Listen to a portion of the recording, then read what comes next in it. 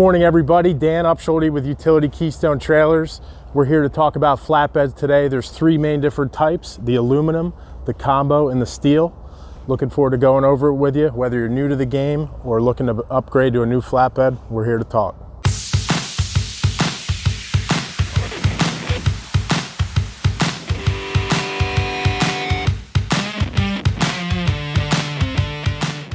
So there's three main different types of flatbeds, and a lot of what depends on what you want out of them is going to depend on which one's right for you.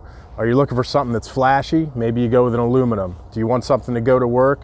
Maybe you're looking at a combo. If you need something that's heavy duty, steel could be right for you.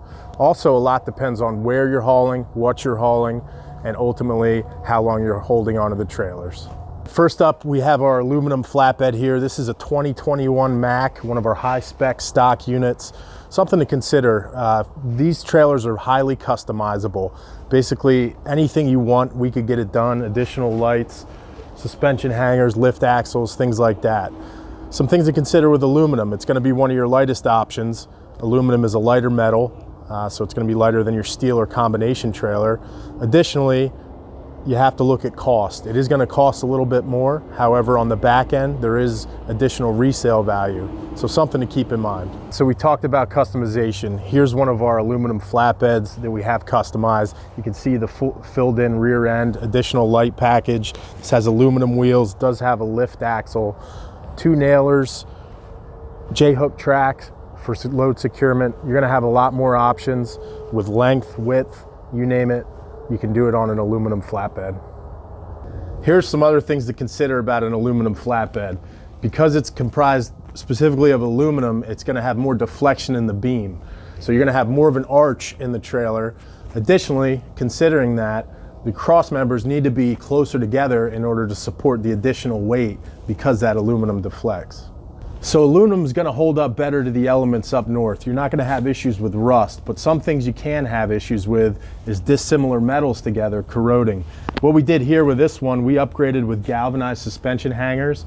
Also, something to consider, as these trailers age, you can deal with some cracking due to the stress of that flexing of the aluminum. So especially in the suspension hanger area, you want to keep an eye out for that. All right, next up we have our combo trailer. This right here is a 2020 Utility 4000 AE. What makes it a combo trailer? Glad you asked. It has the steel beam here, aluminum cross members, aluminum floor, and aluminum side rail. So you're going to have the weight savings of the aluminum, yet the strength of the steel beam. This particular model, the 4000 AE, competes directly with aluminum flatbeds weighing in at 8,800 pounds. Some things to consider with this. It's going to be a cheaper option compared to aluminum. A little more expensive than steel, but you are getting the weight savings. So here's the beam on a combo trailer. As you can see, steel construction, suspension hangers are steel as well. So you're not going to have issues with dissimilar metals corroding. One thing to consider though, if you are running in the Northeast, steel is more prone to rust. It's going to rust. Your aluminum trailer is not. So there's some things to get around that. Keep your trailer clean. Additionally, this beam has less camber in it. Steel does not deflect as much as aluminum, so it's going to be a flatter trailer. Can help sometimes if you're looking to put on a kit, or also depending on what you're hauling, if it's a light load, could be easier to load. You don't need that weight to sort of load that beam. Next up, we have your all steel flatbed.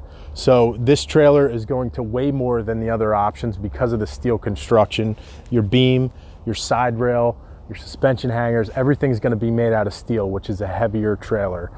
On the flip side, this is going to cost less, so it's going to be less of an initial upfront investment. On the resale side, you're probably not going to get as much on the resale end, but it is built to last, and it's going to be a good work trailer for you. So we talked about the steel flatbed and how it has the steel rails. With that, you're going to have a wood floor the length of the trailer. So there are some positives to that. You're going to have a lot more options as far as load securement, as far as where you can nail, where you can screw down on this trailer. Your options are almost unlimited. One of the downsides to it, eventually this wood is going to rot, and it's something you're going to need to replace. So keep that in mind.